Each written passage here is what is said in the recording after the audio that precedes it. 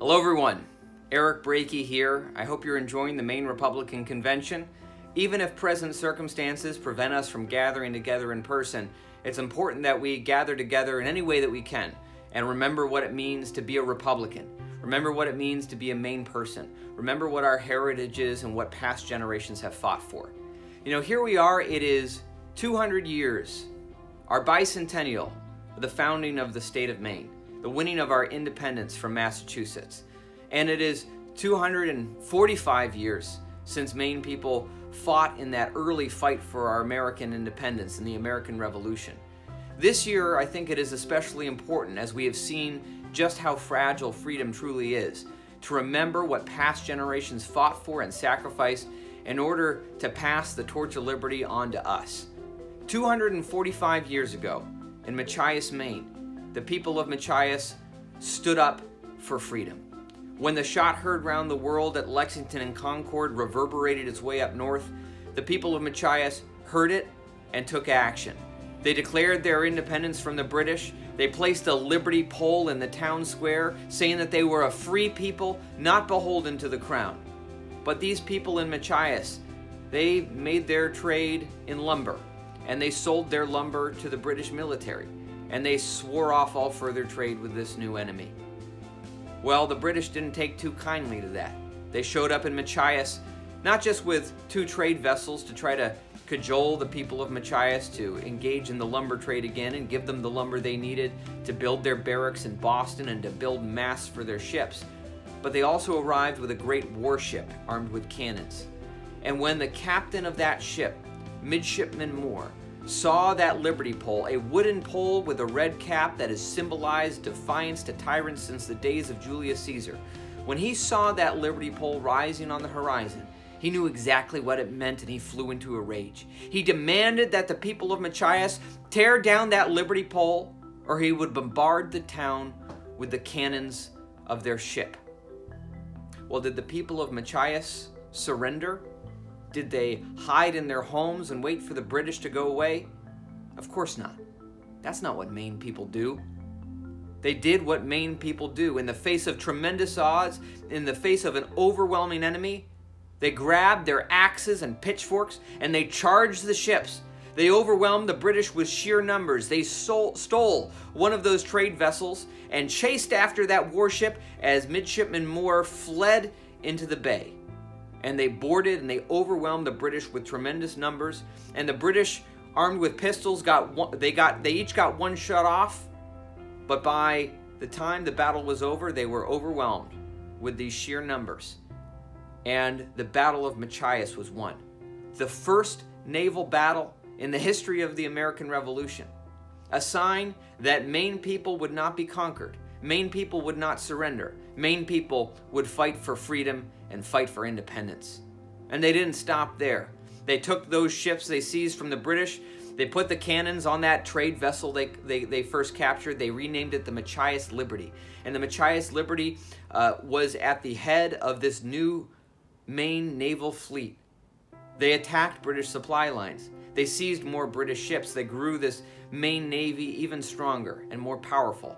The British came to fear the Maine people. In fact, they returned to Machias once more to try to level the town, and this time the colonial Maine people of Machias stood side by side with native Maine people of the local Indian tribes, and together they repelled the British a second time. These were our ancestors. That's what they fought for. That was the first generation of free and independent Mainers. But that wasn't the last. 40 years later, the British came back. They occupied huge swaths of Maine in 1814, and the Maine people fought back, resisted, and petitioned the politicians in Boston to come to our aid because we were citizens of Massachusetts. But the people of Massachusetts, the politicians of Boston, sent no help for us. They abandoned us in our time of need. And so we stood on our own once again. We kicked out the British, and then we turned around and we kicked out the folks from Boston as well. And this year, 2020, marks 200 years since we won our independence, and we won our equal and independent statehood in this American Union. And every generation since, From the generation that marched north to defend our border in the Aroostook War, to the generation that marched south in the Civil War to save the Union and abolish slavery, to the generation that went across the ocean in World War II to liberate Europe. Every generation of Maine people have been a part of the same fight, the same struggle for freedom.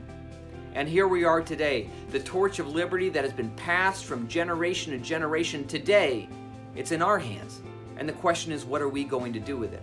Ronald Reagan told us a generation ago. He said that freedom is never more than one generation away from extinction. It's not something passed on through the bloodstream. It's something that must be fought for, protected, and handed on to the next generation for them to do the same. Or one day we will spend our sunset years telling our children and our children's children about that time in America when men and women were free. Well, that's our charge. That's our responsibility. This torch of liberty has been passed from generation to generation, and what are we going to do with it? Socialism is on the rise in Washington, D.C. Many never thought this day would ever come. We see here in Maine and across America, businesses shut down, governors empowered like dictators, behaving like emperors, handing down laws on their own authority alone without even consulting our elected legislators. This isn't what Maine is about. This isn't what America is about. This isn't what our ancestors fought for.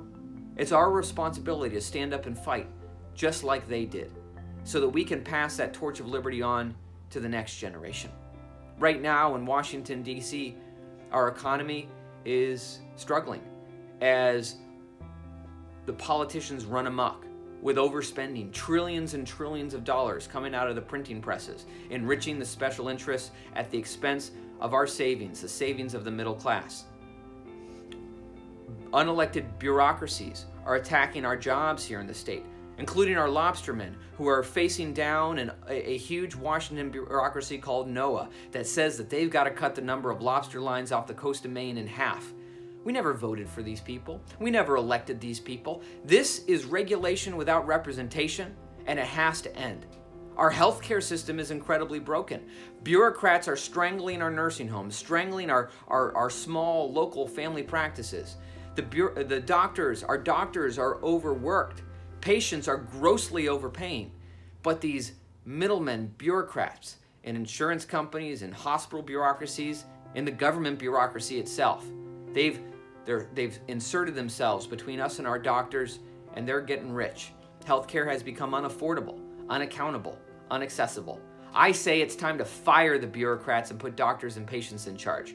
Jared Golden, our congressman right now, the congressman who won by trickery and deceit with ranked choice voting and, of course, corruption in Washington, D.C., manipulating our elections. He thinks that we need to socialize healthcare. He thinks that we need to put Washington, D.C. bureaucrats in charge of every healthcare decision for your life, for your family, deciding how to ration care, deciding who lives and who dies. But I say it's time to personalize care. It's time to put us back in charge. And I've got the plan to do it. We see in Washington, D.C., we see Michael Bloomberg. We see him trying to buy our constitutional freedoms.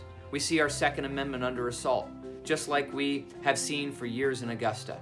And we need to send a champion to Washington, D.C.